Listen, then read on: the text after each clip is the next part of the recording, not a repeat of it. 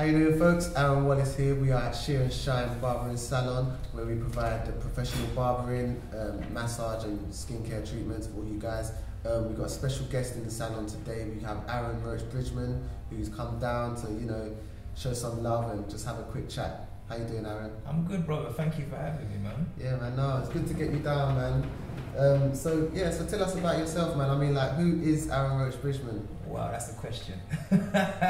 Aaron Roach Bridgeman. Do you know what? I'm just a normal guy, first of all. But other than that, I've just been blessed with the opportunity to be able to present, host, interview. That's kind of what I do, like, with my life. At the moment, I present on a channel called SBTV, which is like one of the UK's biggest youth online entertainment channels. I also do a lot of other things as well. I do a lot of youth mentoring. In fact, I did some youth mentoring for a good couple of years, just around the corner from here. An organisation called Lives Not Knives. Also rap poetry, do spoken word as well, journalist, done some acting. I try to stay busy, man. Try to stay busy. Fingering a lot of pies then. Yeah, definitely. But it's firmly in the presenting pie at the moment. That is where I'm focusing. Would you say that's always been like your original passion? Have you always wanted to do it, or is it kind of a...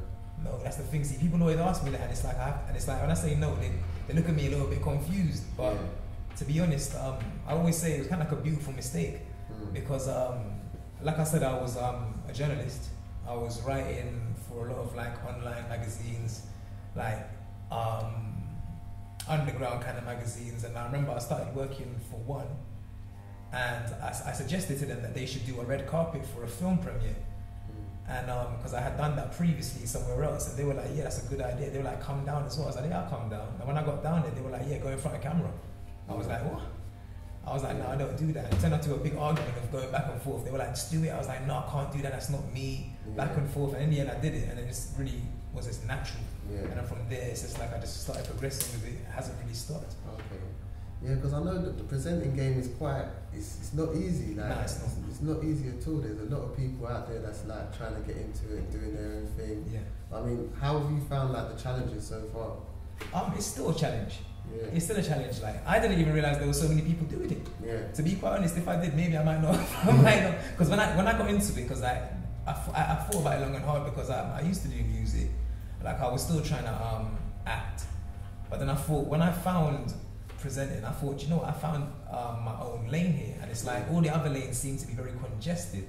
But I felt like being a young male and trying to present, I started looking around the industry and I started to think, how many like male presenters do I even see on TV? And then I realized that it's not that many. Do you know what I mean? So I thought I found my own lane, but definitely since I've been making progress in it, I've seen it as a very, very popular career field for a lot of people trying to choose it, and it is hard. But I think the only thing that you can do is be yourself and strive to be the best version of yourself, and always keep that genuine kind of character on camera. And if people like your character enough, it will take you far, man. Do you know what I mean? See, so I saw a few of your other interviews, and I've seen that you've interviewed some pretty big names. Obviously, like, you're with me now, so this is obviously the biggest name. Yeah, of course. So far, obviously.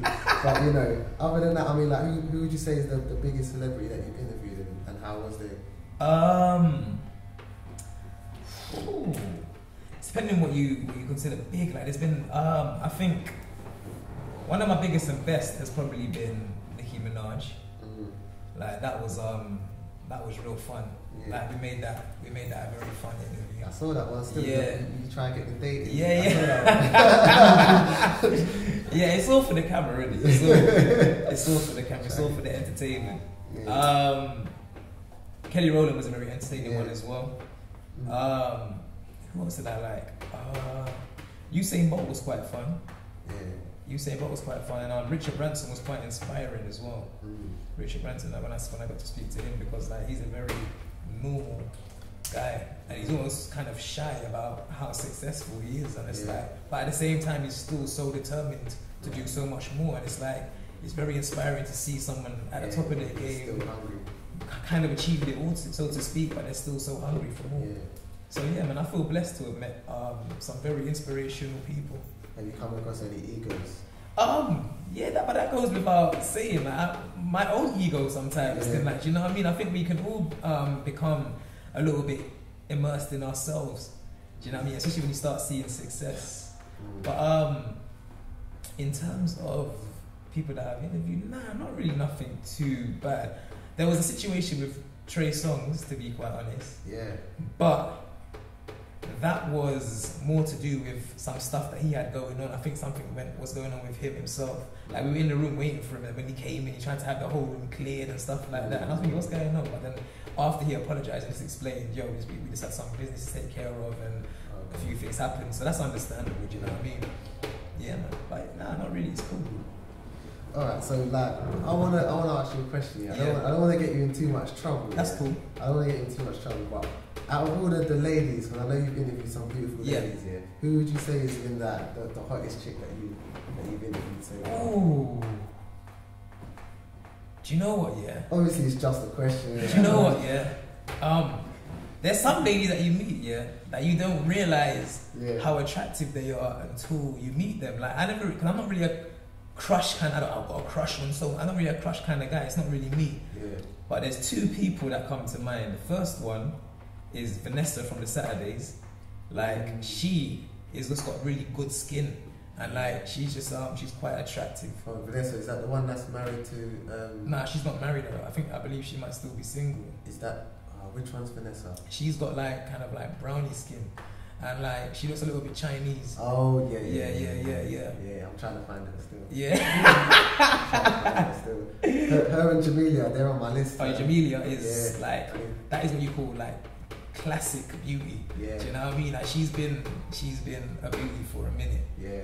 Like, and she still is, even though she's aging, she's still beautiful. Another person is Alicia Keys.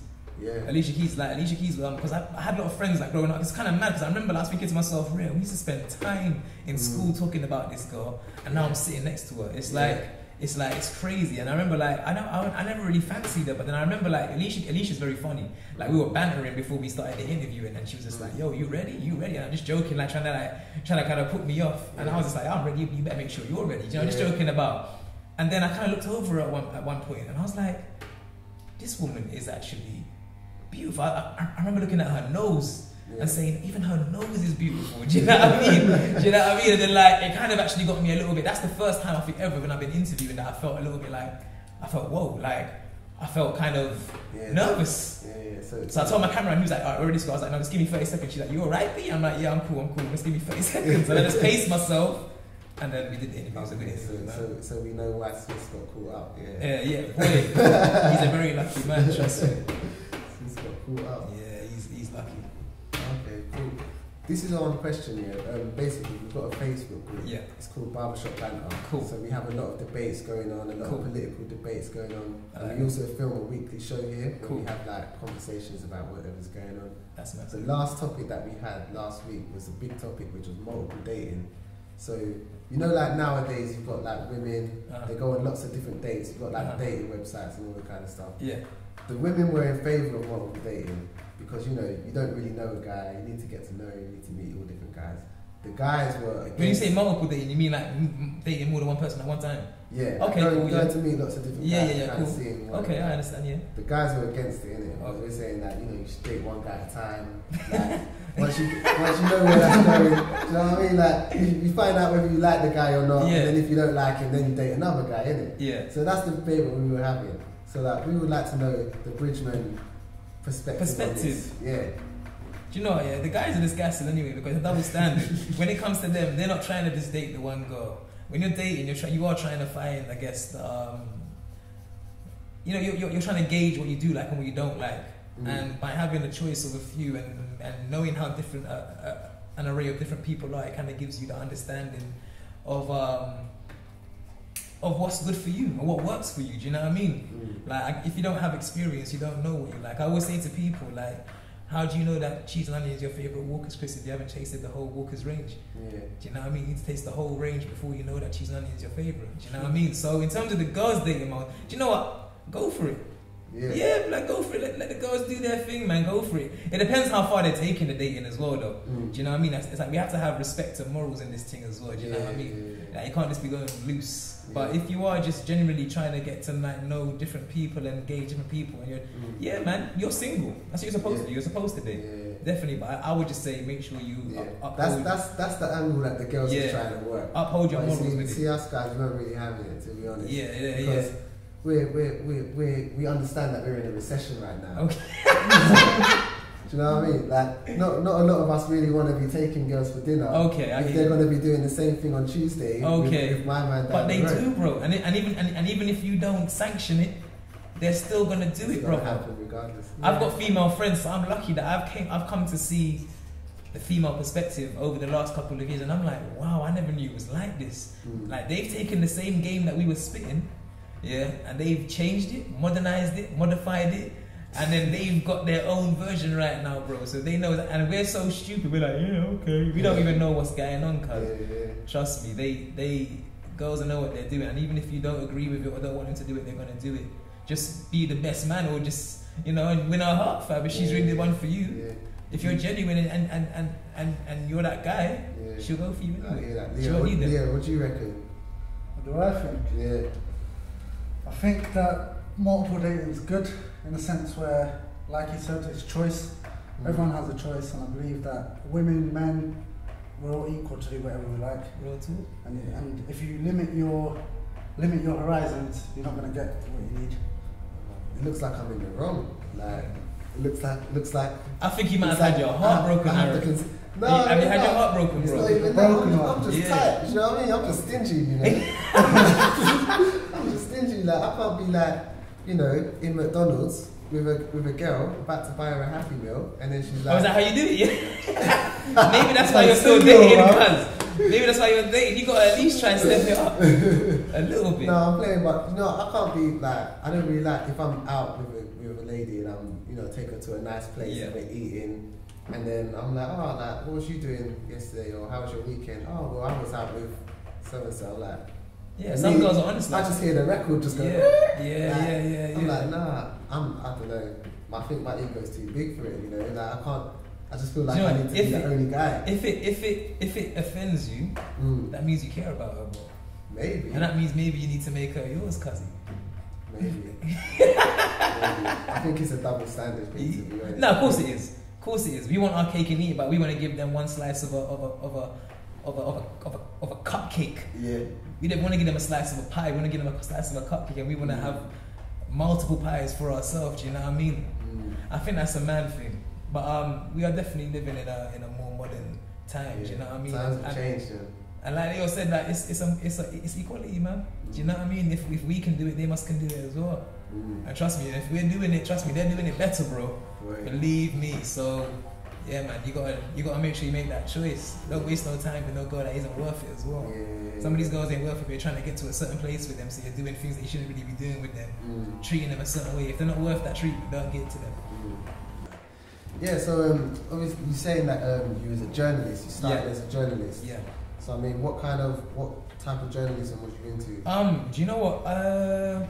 Initially it was kind of broad, but it started in university. I started writing for my university newspaper. In fact, I became the first black section editor at that university newspaper ever. I think possibly I might still only be the only black male section editor of that university paper in all time. Do you know what I mean? So that was a big thing for me. And the section that I used to do was TV. So I've always had an interest in entertainment, but I used to do lifestyle and relationship advice as well. I used to write articles about relationships, about females and males, about their perspectives and their thinking. I also used to do restaurant reviews. I used to go to restaurants and eat for free and just talk about it, just make their restaurants sound good. Do you know what I mean? And then I came back to London because I was in Birmingham when I went to university. Came back to London. I should do that, so then I can take the dates to nice restaurants. Well, there you go. You see, there's always a way around these things, bro. There's always a way. That's the tightness coming out of me. I'll tell you what, listen. I'll tell you something. Look, there's something called a taste card. I don't know if you've heard of it. Get one, bro. There's loads of restaurants across London, all across the country that you can go to, and you only pay 50% of your bill. Okay. All you got to do is buy the taste card. It's like about £30. Okay. But anyway, that's besides the point. But yeah, so came back to London. Actually, before that, I worked at the Times newspaper. Like I did like 2 weeks there, and I got printed in the Times newspaper when I was like a youth man, like in 2010. That was the first day I think that all the men in the hood bought the Times newspaper. Because they just want to see my name. Like, oh, yo, Roach is in the Times newspaper, cousin. Everyone's going mad. And then I did work experience with Total Film magazine as well, and I worked with another place called Start Your Business TV / Start Your Business magazine. And I started building it up, but I always knew that like my interest laid in urban, well, for want of a better word, urban music. And I started writing for what was actually at the time a UK Funky magazine, because UK Funky, like this is before kind of like it kind of got massive, and I was kind of on the house thing. I still am on the house thing, and then I started writing for them. Then it got broader and it turned into this like urban as a whole. And then someone told me about the SB. No, before that, I started hosting live music shows for up and coming talent.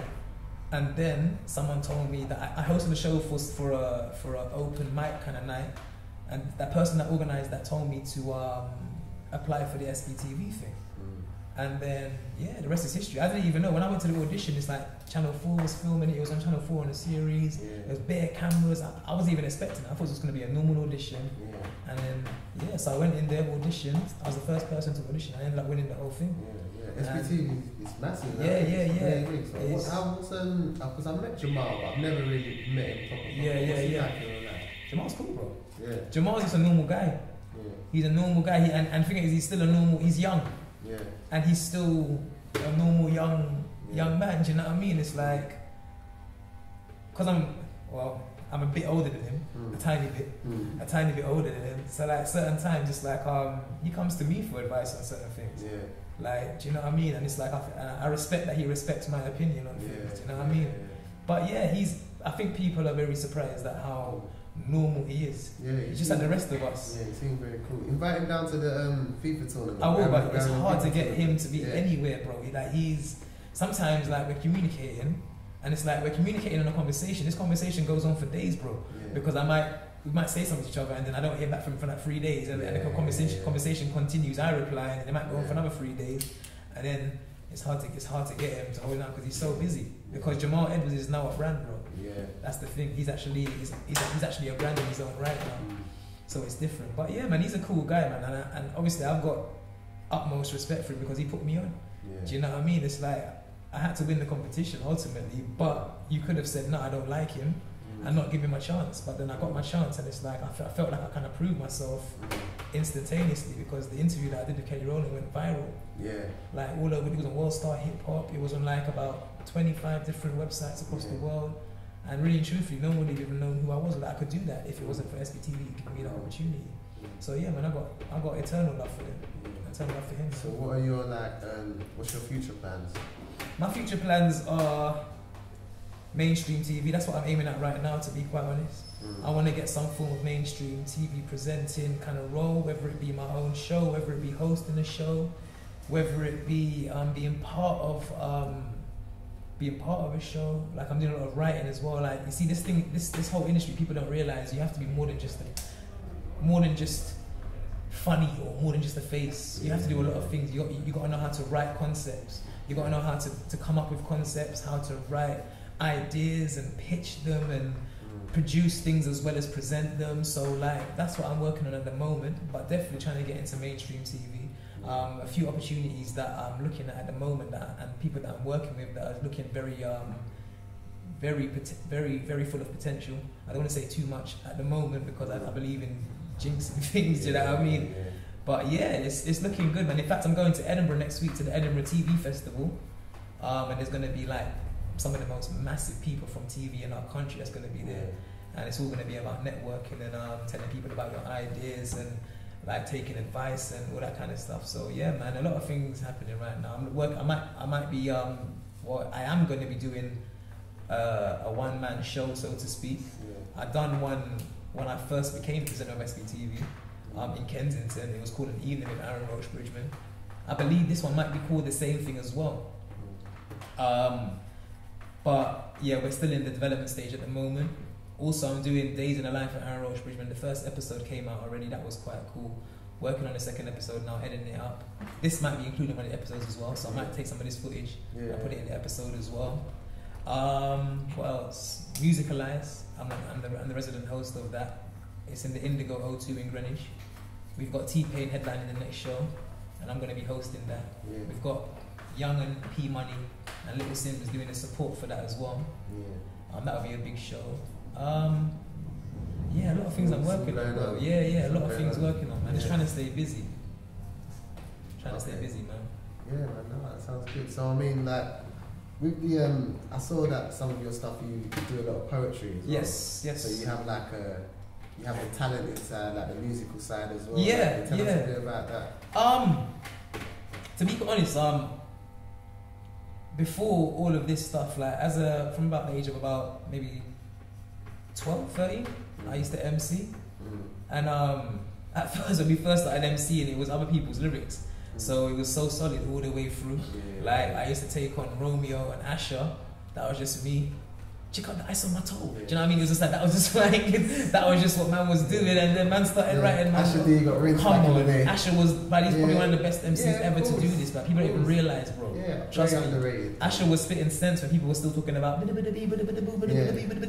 crew. Asher was coming with lyrics, not just talking, sounds. You get me? And then so MCing is how it started, and then like I remember my original said like, oh, you know what? Now I'm not even doing this no more. I'm retiring, cause. I mean, we were about 17 because what happened is a lot of people started doing music. When we started doing music, people weren't really doing it, bro. There was a few crews around the way. Do you know what I mean? And we used to do it, and we weren't even really putting it out there to try and be famous. We just used to do music because we used to like doing music. Do you know what I mean? And then he was just like, nah, because everywhere we were going, everyone was an MC, and he got fed up with it. So that kind of came to an end. But I was still slightly writing rhymes and still making tunes by myself. But what people didn't know is that I was writing poetry from a young boy. But I was writing very high English poetry, so I never told no one about it. Because I didn't want, wouldn't make sense. I've got lyrics on the mic, but then I've got these high English Shakespearean type poems. So I hid it for years. But I had like a book full of pure poems, but no one didn't know about it. And then one day when I was at uni, I was just like, I'm gonna let people know about what I do. So I made a blog and I started putting my poetry on there, and people were just like, "Rare, like your writing's amazing." I didn't do spoken word though, but then I got involved with a program called Roots and Roots, and then it's like an international talent development program. So we've got like Roots and Roots UK, Roots and Roots France, Roots and Roots Germany, Hungary, Finland, Spain. We've got talent all over the world really. Do you know what I mean? And then we used to come together and do shows and stuff. But I had to audition to get onto that program. Now when I auditioned, after my audition, they told me, look, we want you. They're like, you used to write lyrics and you write poetry. We want you to combine both and do spoken poetry. I was like, nah, I don't really like that. Because at the time, it was more people that were doing that whole, as I walk into a room, and I didn't like all that. That wasn't what I was about. I wanted to spit my. If I was gonna spit it how I spit it. Do you know what I mean? So, but they challenged me, and then they made me write a poem to a certain concept, and I changed the way that I did it. So I slowed it down, and I started to make it into poetry, but my style of poetry, and it started working. I started getting bookings. I got a lot of bookings at comedy shows because a lot of my poems were kind of comedic. Like I used to add like a lot of character into it, and that's kind of maybe how I started my presenting thing as well. So I was getting bookings and stuff as a poet before I was even presenting, and then time went on, and then things carried on. But when presenting started really kicking off, like a lot of my other passions kind of got pushed to the side, unfortunately. Do you know what I mean? But I'm getting back on it now. Like especially the poetry grind. I might be doing something on. If you've heard Word on the Curve, you've heard of them. I might be doing something with them like in about 2 weeks. They challenged me to pick it back up again. So man. Let us know. Stay in contact, man. We'll support that and put that out there. Thank you. Last question. For any young people that's thinking about like a career in presenting, getting into presenting, that how would you kind of? I know you kind of fell into it, but I mean, how would you kind of suggest that they go about it? Definitely start putting yourself out there for people that have YouTube channels, that might have online magazines. Put yourself out there and do some work that you might not get paid for, but build up that experience. Like I done loads of things, bro. Like I used to like work in the furthest part of like Northwest London. That's technically not even London, and I used to go to Brixton every week to do a news flash with someone that I was working with, and like that newsflash was really like beneficial to my life. It didn't pay me or anything, do you know what I mean? But it was beneficial to my life because I used that when I was applying to be a presenter. They asked for a show reel. A show reel is like an example of all the work that you've done. I didn't even have one, but I had examples of that. Do you know what I mean? So do things, and I started doing presenting like at different events and stuff for the little magazine that I was working with. All these things are helping because it's helping you to build up your experience, also build up your talent and your craft, and it's invaluable, bro. Like it's just so beneficial to you as a talent. But yeah, working hard, bro. Working hard, staying focused, keeping foresight in your mind, keeping your eye on the prize, because it's so easy to lose track of that. Like especially in this industry, because this industry is hard, bro. It's hard. There's times when you think to yourself, like, why am I still doing this? Like, it's not benefiting me in no way. Like, I'm getting fed up. But you've got to have belief in yourself and have foresight to keep going. So hard work, having foresight to keep going, gain experience by working with people, put yourself out there, and then ultimately the biggest thing is just be you. I always tell people, be you. Like, it's one of the most beautiful things in the world to know that you're being yourself and people can actually appreciate and respect that. It makes your job easy as well. All you got to do is, the cameras turn on, all you got to do is be yourself. Do you know what I mean? You ain't got to turn no character on. You just got to be yourself and just like be well. Researching and being well prepared. Like presenting might seem like it's all fun and smiling to the camera and acting up, but it's a lot about research and prepping yourself. And I think a lot of people have commented on my style about that. They always say that I seem like I know a lot about what's going on. I'll tell you the truth, sometimes I didn't even know who the person I was interviewing was until like a minute before, or not a minute before, but like a few days before. Like for instance, I remember I interviewed Dynamo, and then after an interview with Childish Gambino came up. I'm like, we need to go there now. Bro, I didn't really know who Childish Gambino was, no word of a lie. From the cab, from the interview to the next interview, I did all my research, got my questions ready, I did the interview. Childish Gambino was so impressed. He was like, Ray, you know so much. If he ever knew that I only knew about him a couple of minutes earlier, he would never believe it. Thank God for Wiki and Course, bro, course. Do you know what I mean? We've got the internet, let's use it. So definitely being well prepared and researching is pivotal in this industry. But it's all about hard work, having focus, having foresight, being determined, putting yourself out there, networking, talking to people, and being you, bro. Being you. And that's what I would say in terms of if you want to try and make it, man. Boy. Well, thanks for that, man. Thanks for blessing us and coming down still. That was Aaron. Where can we reach you? Where can people Twitter at Aaron Roach Bridgeman, Instagram Aaron Roach Bridgeman, website aaronroachbridgeman.com. Yeah, man. There you go. Google my full name. Just Google it. Do your research. Alright, thanks a lot, bro. Thank you, bro. And we'll catch you guys soon on the next episode.